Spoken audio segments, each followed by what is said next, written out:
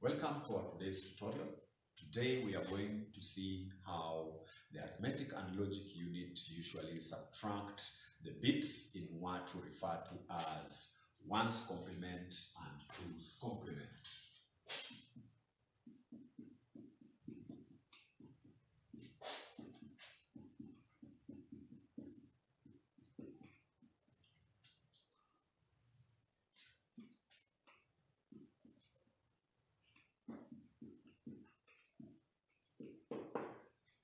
Basically, a computer does not subtract the bits, but it usually adds the bits.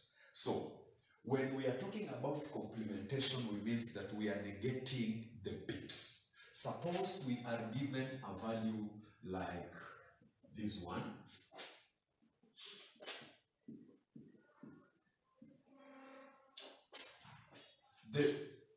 This group of values are usually the positive sign, and then this one is usually the negative sign. So we are going to concentrate on the negative sign. And one of the steps that we need to do is we need to change the bitwise note of this value. And bitwise note will mean we change if it is a bit 1, we change it to 0. If it's a bit 0, we change it to 1. So our value here, the bitwise note here is going to be 0, that one, then this one is going to be 1, then this one is going to be 0, and this one is going to be 0. So this is now the complementation that we're talking about. This is the ones complement. But if we need to further continue working with these values using the twos complement, what will happen is the negative part of that value, we are going to add a 1. So this is now what we refer to as the twos complement. And in the addition, we follow the rules for binary addition, whereby 0 plus 1. So in twos complement, we add a 1, then 0 plus 1, we get a bit 1, then 1 plus 0, we get 1. Then 0 plus 0, 0, then 0 plus 0, 0.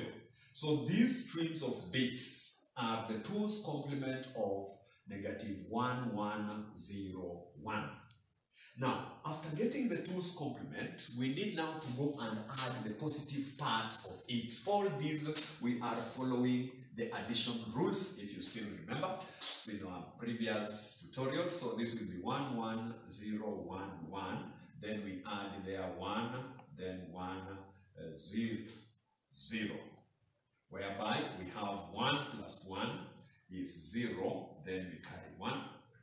Then 1 plus 1 is 0, then we carry 1. Then we still have another 1 here, plus 0 plus 1 is 1. Or there is another rule here whereby we usually say that 1 plus 1 plus 1 plus 1 is equals to 1. That is what you have seen. The one that we carried here, so it will be 1 plus 1 plus 1. The resultant feature here that you get is going to be 1. So we still have 1 there. So 1 plus 0 is 1, plus 0 is also 1. Then 1 plus 0 is 1. Then 1 plus 0 is 1.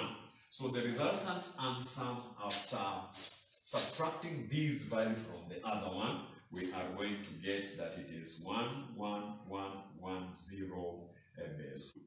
So that is what usually happens in the arithmetic and logic unit when the arithmetic and logic unit performs binary subtraction using both the ones complement as you have seen here and also the twos complement that you have seen here.